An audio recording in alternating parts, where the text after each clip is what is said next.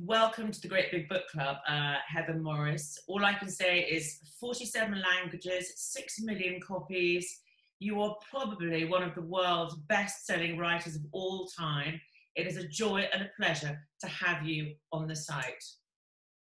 Oh, thank you so much, Imogen. Look, the pleasure's all mine, trust me, and I do appreciate you finding the time to have this chat with me.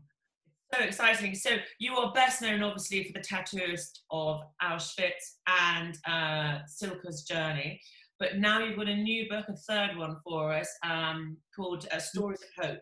Could you tell us a bit more about it and the idea behind the non-fiction book? Oh, look, thank you. My pleasure. And hi, folks. Stories of Hope. This is a book that, well, my publisher said to me, this is the book you were born to write. So let me try and see if I can expand on what they meant by that. When I had the Tattooist of Auschwitz was released, within a matter of months, both the publisher and I became overwhelmed by the number of people who were writing to me. These are readers who had read the book. And over the last 2.5 years now, that number has blown out to thousands. And even more came on board when Silke was printed. Now, those letters they write to me, look, they weren't just writing to say to me, thank you for writing this amazing book. I've learned something about the Holocaust I didn't know. So many of them were sharing part of their lives, and they were sharing something often tragic and traumatic that had happened to them.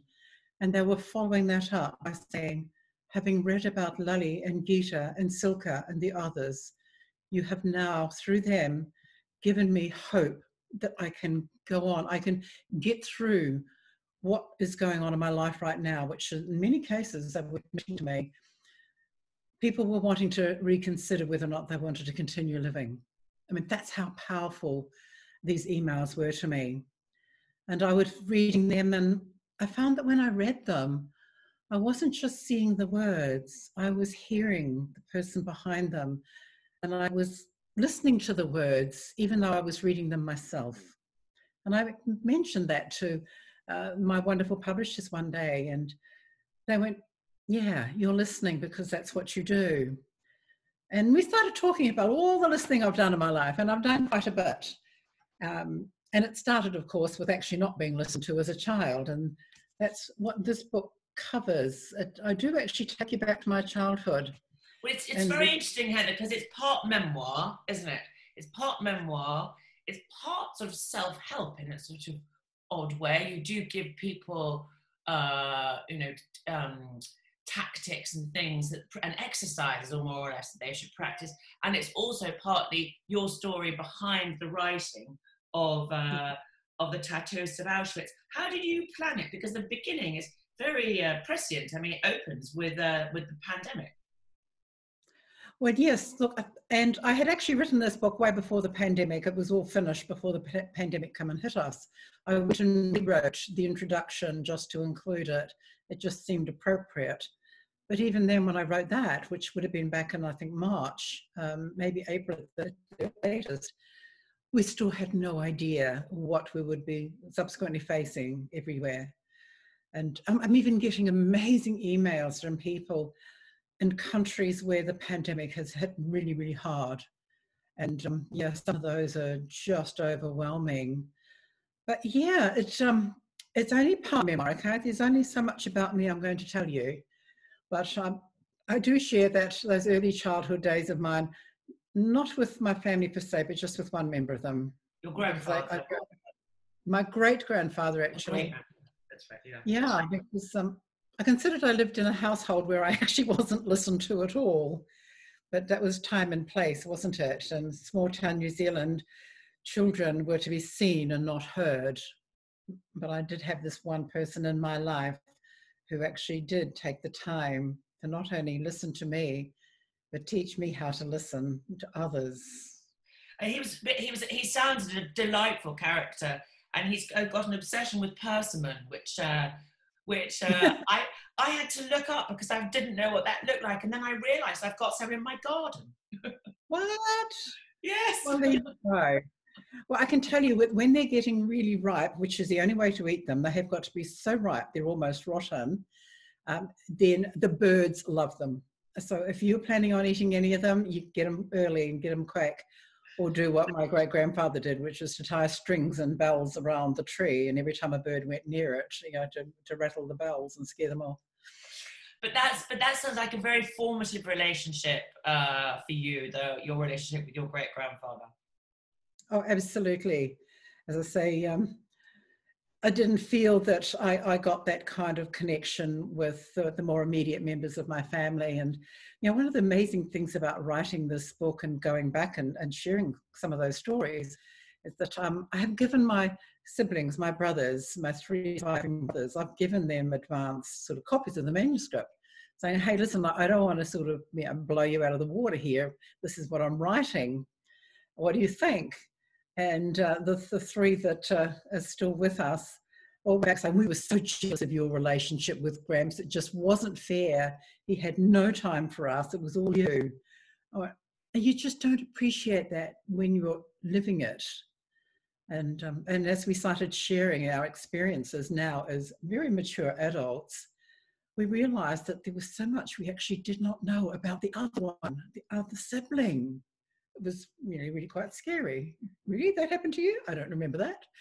But in your book, you're basically asking us as the reader to pause and stop and listen to the world or the universe or those people closest to you, because otherwise you miss out on so much.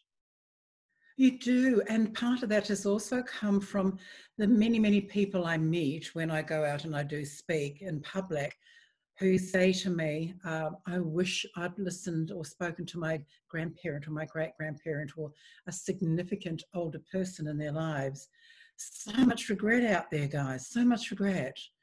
Well, maybe I'm just going to give you a few hints at how not to end up living with that regret. It's never too late, as long as that person's still on this earth. And what is also fascinating for me as a writer is you then talk about your process in this book, about how you interviewed Lally Sokolov, the original tattooist of Auschwitz, and how you found him and how you slowly but surely got him to unwrap himself and sort of reveal all his secrets to you. And what's interesting is that also I was a journalist, how unjournalistic your process was. Absolutely, and I think that's the only way I was able to actually get the story, Imogen, by not being a journalist, because I had no time constraint on me, and I had no knowledge of how to write anything. I was a newbie, and so to me, it became a matter of, I met this man, I enjoyed his company, I started to realize that I was spending time with living history. I knew he wanted to tell a story, didn't know how to do that. And there were parts where he would just start to tell me something and then stop again. And then I'd realize, okay, slow it down. And then do the only thing I could think of to try and get him to, really trust me. And that was to introduce him to my family. Let him get to know me, because having me sitting in his lounge room talking to him didn't tell him anything about me as a person. He now knows, he got to know way too much because my family spilled the beans. And he also seemed to take a particular shine to your gorgeous daughter. Yeah, he did, the little flirt. But look, I actually saw him flirting with every female that he subsequently met or took me to meet. But yes, and when I first challenged him on it, the first time I saw him, and it was actually the first day he met her, and he just put his head down and then lifted it up again and looked at me and said, "She's the same age Gita was when I met her." Well, didn't I feel like an absolute heel? Yeah, that's what it was about. Well, part of it. The next 2.5 years of him flirting with her, that was something different. So funny. It's so funny. But also what's interesting about your process is you didn't record him, you didn't write down any notes. And I mean, So that you must have had to concentrate so hard. It must have been exhausting, actually, to because you have to remember every single thing that he's saying to you, and then you went home and wrote them all down. Imogen, that's called active listening. That's what it's all about. When you do shut up and listen, you do retain. And yeah, no recording. I knew that if I started writing notes, that would be a distraction to him. You got to remember, this is a man who was 87, 88 years of age and grieving terribly for the love of his life who had recently died. Any distraction. The one or two times I said, hang on a minute, what did you mean by that? That was enough of a distraction to put him off. And I thought even having a machine or some kind of device recording would still be a distraction to him. And I think I was quite right. But yeah, that flying home, and given that he was saying words and often in a language which I didn't understand, and there was a lot of phonetic spelling of a lot of German names and places. And he specifically chose to tell you his story rather than anybody else because you were not Jewish and you had no baggage. Yeah, pretty much. Though I have to think if he had have met somebody else recently after me, who also wasn't Jewish and he got on with immediately, then I may not have had this journey with him. But yes, to him, there could not be a Jewish person alive who wasn't touched by the Holocaust. They would have a family story, and how could they tell his when they had their own? Well, I have to say though, Heather, you've also had quite a traumatic story yourself. I mean, towards the end of the book, you talk about what your life was like in the neonatal ward where you worked, which sounds absolutely extraordinary. Yeah, look, I do touch on that, and I thought long and hard about how much of my work life of 20 years in a hospital that I did want to mention. And it occurred to me and to the publishers and editors that my role working with the perinatal loss program at the hospital, well, it was too significant a part of my life to leave out. So I just give you a little touch of it because, that was something that you kind of, it feels weird to say that I'm privileged to have been able to spend time with people at this horrific time in their lives, losing a newborn baby. But yeah, being able to occasionally make a difference with them, getting through that, I decided, well, I'll tell you a little. But it seems to me that what you value, so you basically worked in the social work department of the hospital, and was your role as a counsellor then? No, I wasn't. I was the office manager, the administrative person that was involved with there was close to 30 social workers in the department. And so my role was to support and help each and every one of them. But then other parts of it, clinical parts of it, got woven into it. And yeah, it just turned out that, I think my boss used to call me the occasional counsellor. But because it was happening every day to me automatically as I connected with people. But it sounds to me like you understood, you learned then during that process of grief, which was the power of silence, because you said there were many times when people whose children or babies had just died, and what they really wanted was just somebody to be there, not somebody to have a conversation with. Oh, absolutely. And always knowing when to speak up and when to just stay silent. You learn that, and you learn that by reading the other non-verbal cues that are being given to you from the couple generally that you're with. It's just something that you pick up and you learn and you put into practice. And I like to think 99.9% of the time I got it right.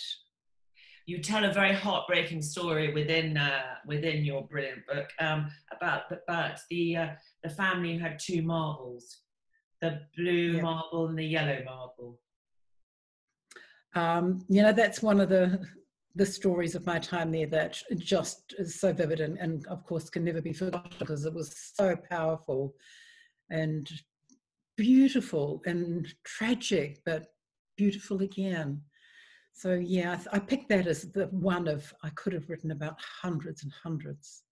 But it's a story about a couple who lose a child who is a boy, and he's got two marbles that he'd been given by Yeah. his father as a child to Well, play with. yeah, the dad, the day of the funeral, because we held a public funeral service for these babies each month that I've sort of administered and ran and was involved with.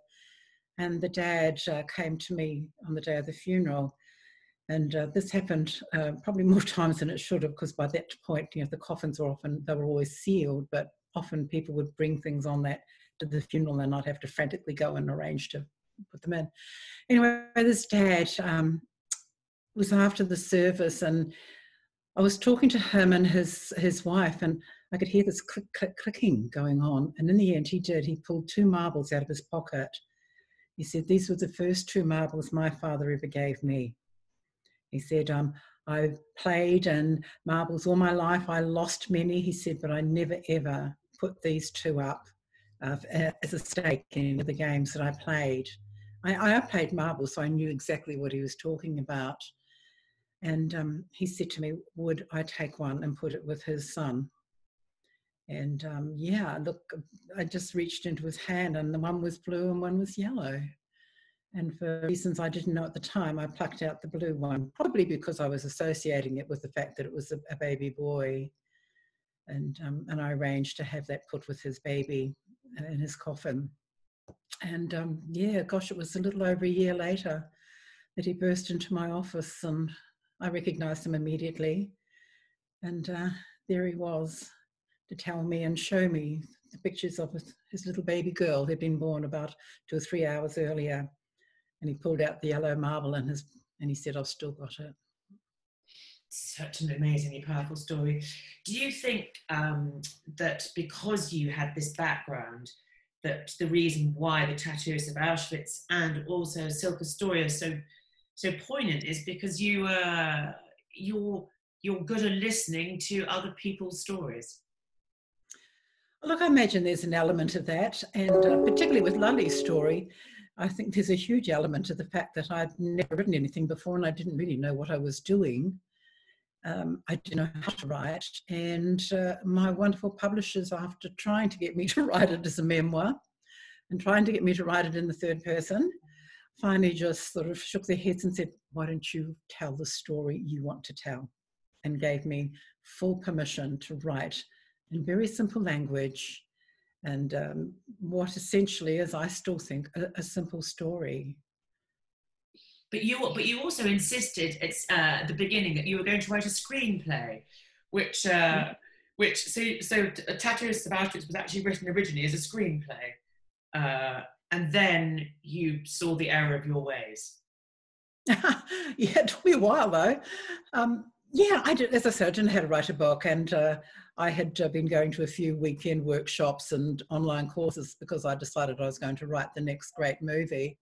And I quite like the whole formula of writing a screenplay because it is very formulaic. It has rules and regulations. And so, yes, and I said to Lally, I'm going to write it as a screenplay. And look, it took him months and months and months of every time I went to see him, the first thing he would say to me was, "Have you finished my book yet?" And I'd go, "No, Lally, and I'm writing a screenplay." And then for a long time, he would then follow that up with, "Hurry up, I need to be with Gita." But finally one day I said that, and he kind of looked at me and went, "Well, what's a screenplay?" It had to be a good 9-10 months of me saying this 2 to 3 times a week. He finally asked the question. And so I said to him, "Well, because I want to see your story as a film. That's how I can see it being played out." And he got so excited. "A movie? You're going to make a movie about me?" And I went, "Well, yeah, I'd like to, but no, we're not there yet." Now he immediately jumped to, "Well, who will play me?" And when I pointed out, "Look, I have no idea. We're not there yet." And he went, "Brad Pitt, you get me Brad Pitt. He's a good-looking boy and I'm a good-looking boy." I pointed out to him that Brad was actually too old.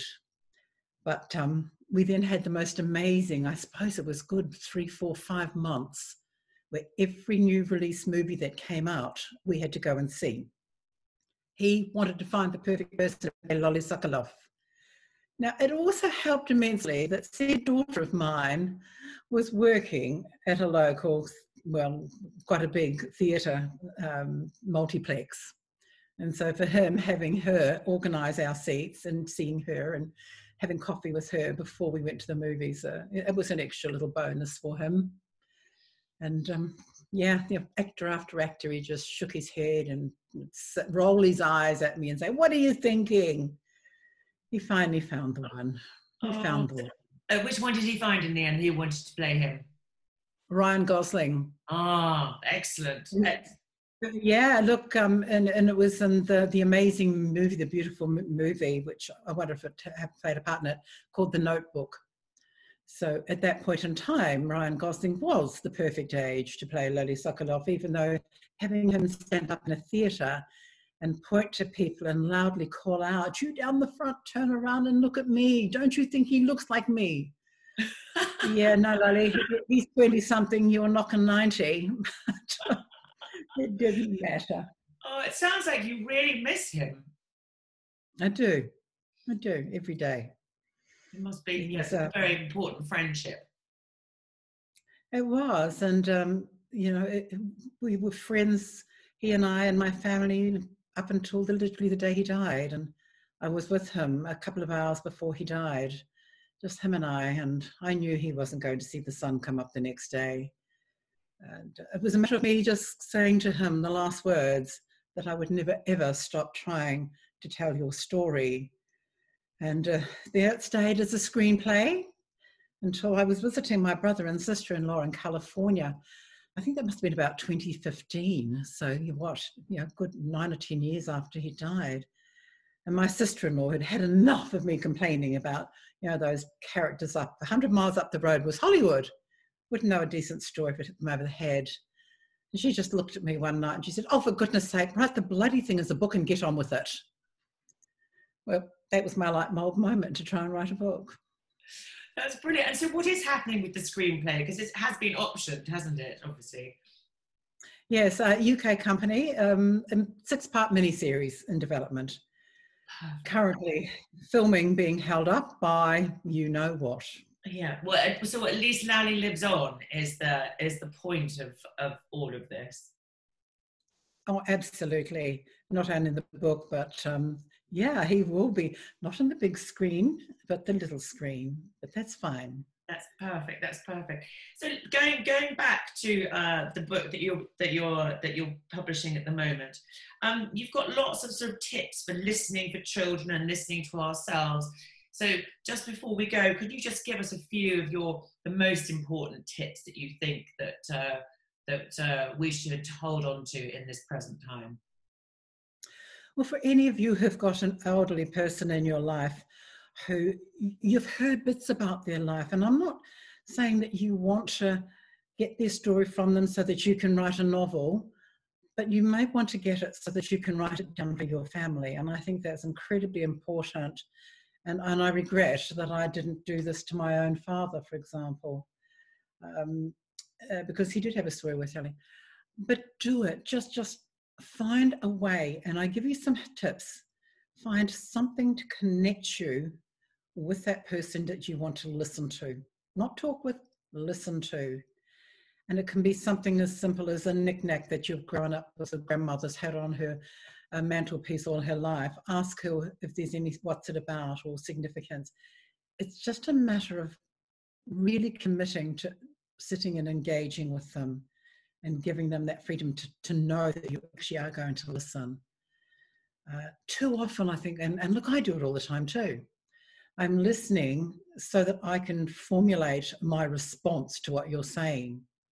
And doing that, I'm just waiting to hear my own voice again, not yours. And we need to start to get out of that habit, I think. We do it all too often. So, and the elders, they're not going to be around. So they're the first ones to deal with.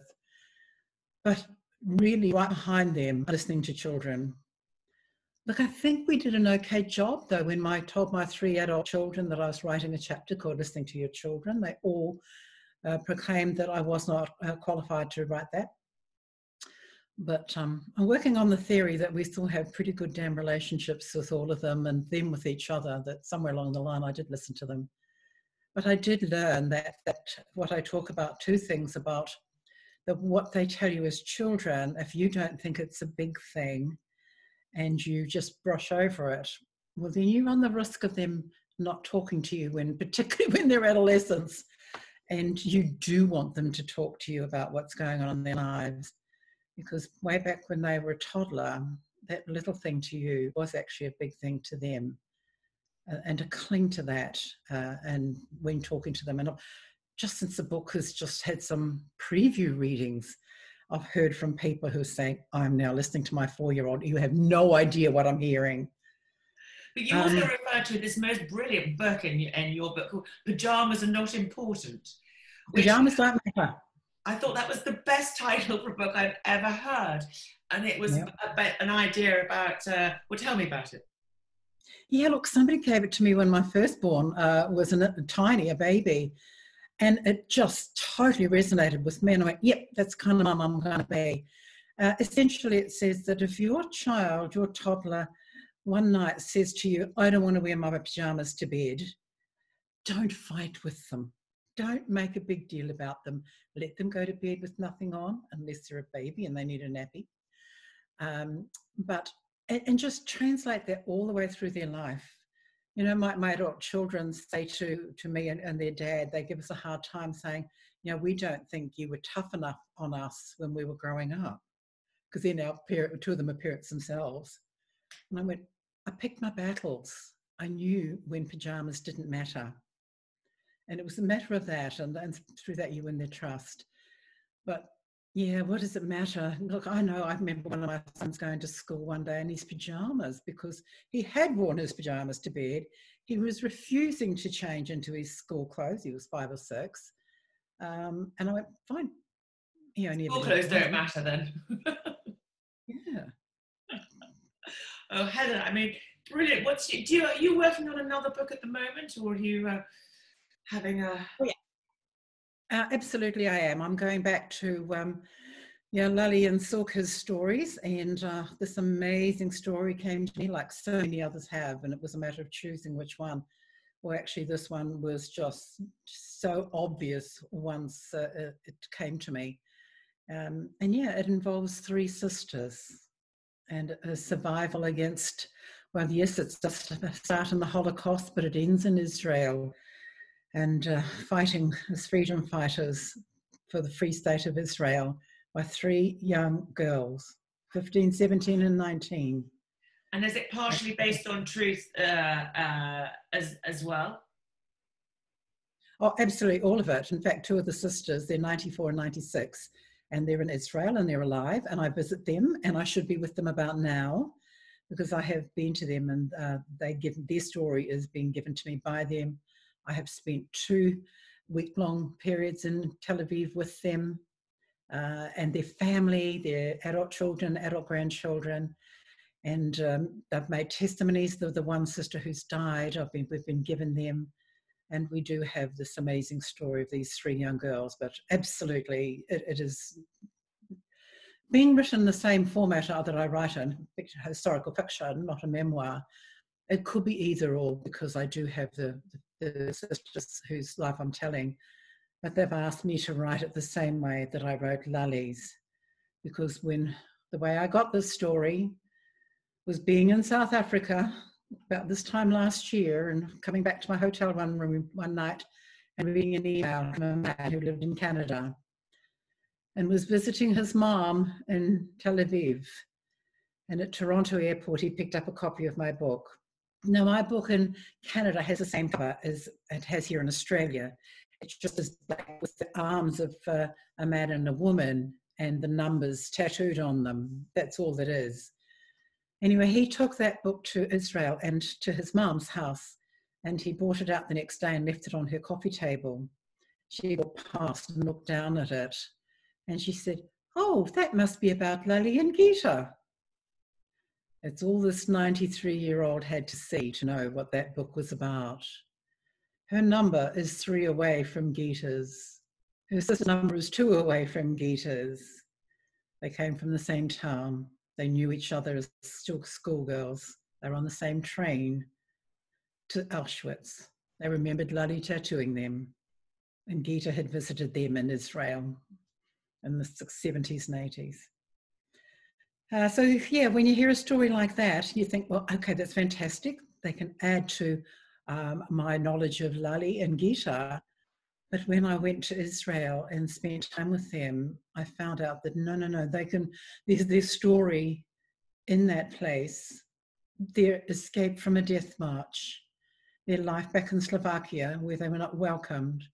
They're going into the forests of Czechoslovakia to train young girls to be soldiers, and then being, you know, hidden on a boat and getting to Palestine and becoming freedom fighters there. Well, trust me, that's a story on its own. It doesn't need to complement anyone else's. Wow, Heather, that's absolutely extraordinary. Do you have the title for it yet? No, we don't. We just call it, I'm just calling it The Girl's Story. But we'll settle on one, and yes, it will hopefully be out this time next year. Well, no doubt it will blow everything out of the water like the other two have done, and you'll sell another 6 million copies. Honestly, Heather, it's been an extraordinary experience talking to you today. I am absolutely, totally blown out of the water myself. Thank you so much for coming on the site, and good luck with Stories of Hope. Absolute pleasure. And maybe next time we can do it in person. I was meant to be in London right now. You realise that, for the launch of the release of the book. But I'm just waiting for a vaccine and for Qantas to get back in the air. I love you. Thank you so much for talking to us. You're welcome. Good night, everybody. Or good morning, whatever.